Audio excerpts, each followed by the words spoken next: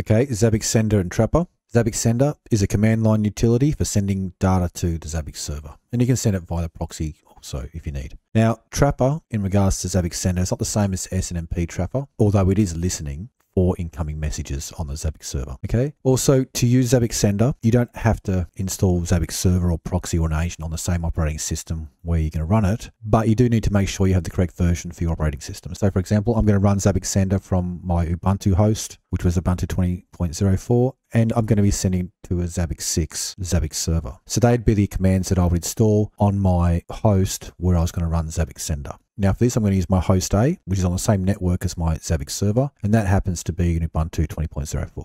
Okay, so I've installed Zabbix Agent on it, and that's okay, and that's working fine, but I don't have the Zabbix Sender executable, so I'm just going to add that. So apt install Zabbix Sender. Okay, and I can test it works. -H, and there we go. There's some examples there. Remember, if you're using TLS or TSK, you'll need to use those options as well. Anyway, there's some more information here about it. Utility for sending and monitoring data to Zabbix server or proxy. Okay, so before I can use the Zabbix Sender just to send some data to my Zabbix server, I need to make sure I have a Trapper item on my Zabbix host. Okay, so on the Zabbix server UI, for my host A, so configuration hosts, host A, I'm going to create a new item. And for this example, I'm going to call it just RND, just short for random. It's going to be a type of Zabbix Trapper there. So not SNMP Trap, but Zabbix Trapper. And the key too, I'm just going to use the same word, RND, numeric unsigned. I'm just going to send random numbers to my host A RND item. Okay, that is all I need. So add that. Okay, so scrolling down, page 2, I have a new item there called RND, which is a Zabbix Trapper. So back on my host A, Zabbix Sender, the Z parameter for my Zabbix server, which is going to be either the host name or the IP. Since it's on the same network, I could use the internal IP there of 133.04, copy that, or I could even use the domain name, but that's good enough, 10.133.04. That's pointing to my Zabbix server from the perspective of my host A. Okay, the host, which is using the S flag there, will be host A there. So it's the name host A there, cancel. So host A, I'm just going to put that in inverted commas. The key, so -K will be RND. That's the name of the item that I just created. And a value, so O, any number I like. I'm just doing a test right now, 1, 2, 3.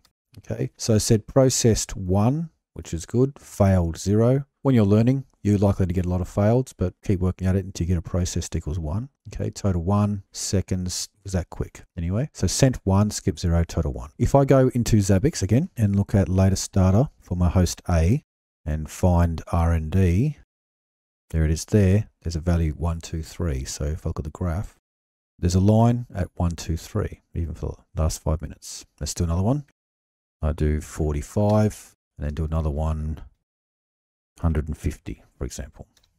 If I update that, you can see there are extra values there in the graph. Okay, so really that's it. You just create an item on your host. You define the type of information it is, whether it's an unsigned int, float, text, or character. Then you can send the data to your Zabbix server anytime you like. Now, you can also use scripting languages to do this. And in the past, I've used C#, Java, Node.js, and also Python. I'm going to do a real quick Python example for you using this. It's just going to send random numbers to this host A item once a second. So on host A, I'm going to create a new file. So sudo nano, and I'm going to call it rnd.py.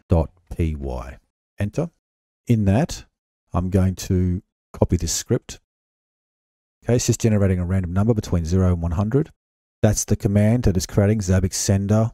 I'm going to use the IP address of my Zabbix server, which is 10.133.0.4.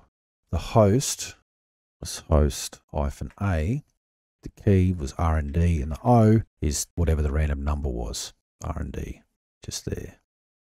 Okay, I'm printing the command to the screen. Then I'm executing that command using the way you do that, using Python, sub process open. Okay, and then I just sleep for 1 second. Okay, the while loop there means just continue forever while this program is running. So Control X to save, yes. Now I can run that. I'm using Python 3 on this server, rnd.py. Okay, so once a second, it's running this command, a Zabbix sender. So for example there, running a command, Zabbix sender, and it's saying processed 1, failed 0. So that's what I'm looking for. Now back into Zabbix, last 5 minutes.